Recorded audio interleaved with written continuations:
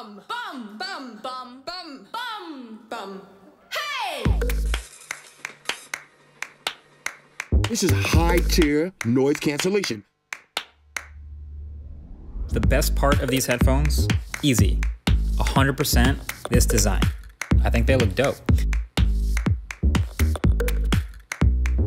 Guys, these are $99. This is probably the coolest pair of earphones you can get for $99. Still the very beginning. Which one is next? This, yeah?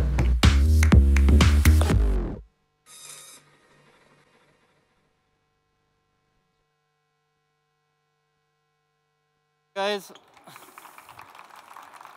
how you doing? Cool. So I guess you had a quick intro early on, but let me give you a quick overview of Nothing before sort of deep diving into the genesis of the brand. So Nothing is a London consumer tech brand. We founded the company about a year ago.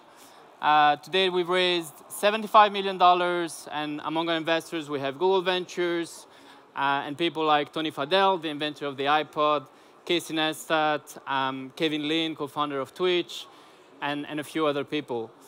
Earlier this summer, we released our first product, the Nothing E1. Overall, now we've shipped about 250,000 units, and over 400,000 units have been ordered. We're just trying to catch up on demand. So it has definitely been a hell of a year, quite intense. But before actually going into it, I thought it would be cool to start from, those logo quiz that became quite popular on social media a few years back. So how many of those logos can you recognize? Can you raise your hand those that can recognize more than 6 logos? Okay. What about 7? 7? What about 8? Anyone? You got the 8? Cool, come find me at the end. You just won a new pair of A1. Actually, Black Edition we released today. Cool, so just a bit of warm-up. So here are the answers. So, as soon as you saw those logos, some you recognize instantly. Some might have looked familiar, but you couldn't just recall the name. And some didn't ring a bell, and that's okay. Moreover, what you didn't consciously realize is that for some of those logos, as soon as you saw them, not only they helped you recognize the brand, but that moment where the name popped in your head is actually, trigger some sense of kind of emotion. And one could eventually define this as brand equity to some extent. And every sort of company nowadays should be thriving towards that. And it doesn't matter if you're selling hardware or developing a deep tech B2B solution. In today's world, which is commoditizing more and more, brand has the potential to be your true competitive advantage, and also one of the assets that can be the most valuable to you. So you see some people define as brand being everything you do with intention to be recognized. But it's actually much more than that. It's like how you are basically perceived as a company, and basically touching upon the softer values. And it's super important to get this right, because that's what eventually will drive your company valuation to crazy multiples, on top of attracting A-class talent and so on. But this, I guess, is not an easy task, right? Especially in today's world, with everything going on around us, our attention span has run super thin, right?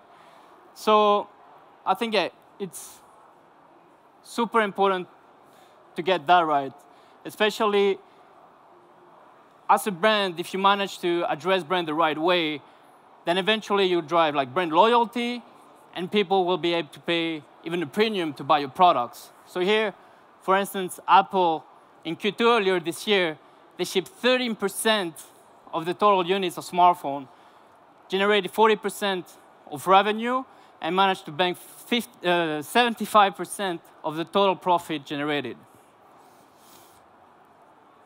But cool. Where do you start as a brand? So first is really about putting your story together, right? Like, when you start a business, one way or the other, you're trying to solve a problem. And it's very important that you clearly define what that problem is early on. That's really basically your first step. And if you are clear on that, that's how you're going to create that first kind of emotional connection with your audience and when you're going to start kind of building equity. So with nothing going into this, like, there was two key things kind of we wanted to address. Like, basically, we weren't really happy with the current state of the industry. One was that kind of, things were becoming a bit more and more boring in a way, right? Like, products looking more and more the same. It almost felt like the artists are sort of had left the industries, and all were left were like business people and just like cold specs. So it was really something we wanted to address. The other thing is, like, we've been hearing about this kind of IoT thing and like building a fully functioning ecosystem. But actually, today we've got Apple on one end, which has a super great experience when it comes to kind of building that ecosystem. But it's quite kind of restrained in terms of product categories and closed in a way. And then the other side, you have brands that do a multitude of products, but then you have different apps for different products, and basically that whole kind of ecosystem experience is a bit broken. Some of the products don't even like connect with each other. So once you've defined this, it's super important for us to really kind of align this among your founding team, right? Like, everyone needs to be on the same page, super important. Then once you got this, is really what you're going to do about it, right? So for us, I mean, in a more corporate way, is basically defining your mission and vision. So for us, our mission was like craft iconic and seamlessly connected tech products that basically we're proud to share with our friends and family. Quite self-explanatory. Then our vision is a world without barriers between people and technology. And here, barriers, we mean everything that comes in the way in terms of like technological adoption, right? This can be the user experience, it can be you not sort of liking a specific design, or any sort of trust issues, for instance, related to data privacy or whatever it could be. So this is super important to be in place, whether you're an early stage company or thinking about building your own company. Make sure you define what's the problem you're solving and making sure to define what you're going to do about it. And that needs to be fully aligned among your founding team. So once that's done, it's really about defining your visual identity. Like, visual identity is any sort of graphical elements or imagery which basically enable people to recognize your brand. And going to this exercise, make sure to sort of benchmark toward with your competitors, right? Like, to make sure there is no overlap or that you don't go too deep into one direction to realize that, the company next to you is doing the exact same thing or using the same brand colors. So, but actually, before even going into this, like, for us, it was about figuring out the name of the company. So when we're thinking about it, we really want to have that red thread between our vision, mission, so that you have that sort of coherence. And yeah, we're looking into like the Greek gods, mythology, and like heroes, and all that stuff, but at the same time, trying to envision what nothing is going to be in 20, 30 years' time. And we got ourselves in this kind of Black Mirror scenario where, you have your table, you drink your coffee, you have your created content, you then go take your shower, the content follows you through the mirror, then you turn on the shower, your favorite music kicks in, then you go to your wardrobe, your like outfit is pre-selected depending on the day and on your mood, then you jump into your car, it takes you to whatever you were meant to go, and basically you don't have to do anything. And you're in this kind of ambient user experience where eventually technology feels like nothing. And actually our CEO, Carl Pei, kind of mentioned, what if we just go with nothing? It did take a bit of time to align all the founding team, but eventually, we decided to stick to it. But then once that's done, often what sends you back to the drawing board is that you need to make sure you have the relevant e-commerce and then all the social media handles. So luckily enough, we managed to get the nothing.tech quite easily. And then social media, funny enough, they weren't being, you couldn't register, but they weren't being used. So we literally just asked Instagram and Twitter to get the @nothing, and then just a few weeks later we had the handles. So sometimes, like, don't be afraid to ask. So once we had our name done, it's like really about sorting out your logo, right? So we went a bit wild in the beginning. This was our literally first exploration. But again, like nothing ticked, you know? It didn't feel coherent or something meaningful. So make sure, like, when you go into that exercise, try to find that red thread. So for us, you know, we revert back to kind of our vision, a world without barriers between people and technology. And eventually, it got us into the whole kind of manufacturing world, where technology is actually being built. And I'm sure a lot of you have seen this kind of dot matrix being used, you know, so it's something people are super familiar with. And eventually, that's how we decided to go with that finish for our logo. It was, you know, it had this kind of rawness, lightness, and also like sense of refinement to it. We then tried to look in some sort of imperfection. Sometimes, you know, in your logos, it's good to look for those. You know, it sort of attracts the eye. But yeah, for us in this case, it sort of didn't work, so we just ended up here. So once that's done, once your logo is sorted, it's really about defining your color palette. Same here. Really try to think, you know, what's a coherent story here you want to convey, right? Like, make sure that red thread is in place. So for us, we took inspiration from the IBM mainframe area. You know, it was a period of time where there was so much enthusiasm around technology. It was really kind of moving forward our society. And we thought it would be cool to, you know, get that as an inspiration for our color palette. So then once that's done, you have to kind of look into your typography, any sort of user touch point. Make sure those are being well defined. I'm not going to go into those details. Come find me at the end. I can take you through all the different elements that constitutes our visual identity. But yeah, for this. Then third point, I mean, that might have got across, but it's like really about being consistent. Like if you're really serious about brand, like consistency is key. Like everything needs to sit under the same roof. Super, super, super important. Like from what you do to how you do things, and like with the starting point, your mission and vision, that's what will sort of eventually build that kind of brand equity.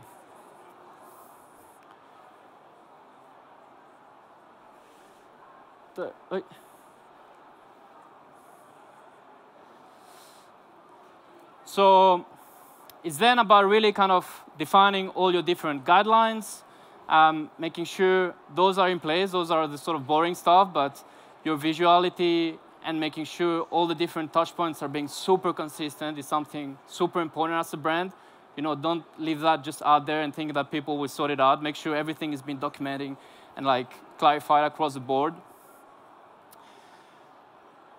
And then for us, yeah, early on, from the value proposition standpoint, like your visual identity is one thing, but your value proposition is actually the most important thing there.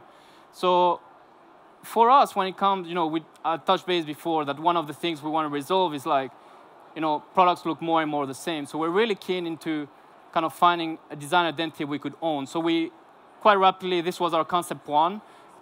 We went down this kind of semi-transparent route. But then transparency takes time, because basically all the components inside the product become part of your design. So you need to kind of customize everything and like go into level of detail, which tends to take a lot of time. And really early on this year, we had committed that we're going to release our first product in the first half of the year, both towards the market and investors. But I guess that was us being a bit too confident, because halfway through, we realized that with transparency, actually the product development lead time is much longer. And when it comes to that, so the earbuds were going in the right direction, but the actual case, we came to a point that we're thinking about for the case of the product to not make it transparent, like use something like off the shelf, like all the other companies are using. But eventually, yeah, as a founding team, we sat down, looked back to our mission as the first product. We couldn't get corrupt on that. We had to live up to it. So we decided to kind of postpone the launch by 1.5 months and just making sure we had I got it. And just making sure we had a true product was like coherent all the way across. So once you got those kind of foundations, your brand foundation in place, it's a super important thing. And across my career, you know, there hasn't been anything more powerful than having a friend or a family member coming to you saying, hey, Akis, you know, there is this new brand, they're doing X, Y, Z, and they're awesome. Like, none of the marketing can beat that. So once you got your foundation in place, really think on how you're going to empower advocacy. Another term is like how you're going to manage a community of users. And it has to be something meaningful. It has to be a win-win thing. Otherwise, at some point, it will collapse in the long run. So for us, what we did here, so we did our Series A, and then we decided to do crowdfunding. So basically enabling the general public to invest in the company. So we allocated at the time 1.5 million. Yeah, and overall, I guess it was a bit nuts because we hadn't even announced the product, but overall, we had like 25,000 people registering to the crowdfunding with a registered interest of over $35 million. So therefore, the allocation like run out was completed in like less than a minute. Unfortunately, like only 400 people managed to invest in the company. So that community, private community, is quite small at the moment. But at least it gives us time to make sure we have the right processes in terms of how you engage your community and then how you drive that advocacy out of it. It's something super important to think of. And then in the future, like for our next crowdfunding, it's something we're going to kind of keep on repeating. We're definitely going to think how we can maximize that. So then I guess last and not least is like keeping fresh and relevant.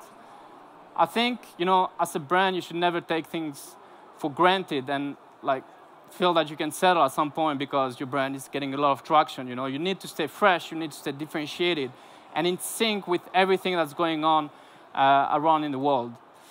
So for us, we're kind of thinking when we launched the first E1 product, you know, when we look at all the product campaigns out there, it's like animated CGI stuff.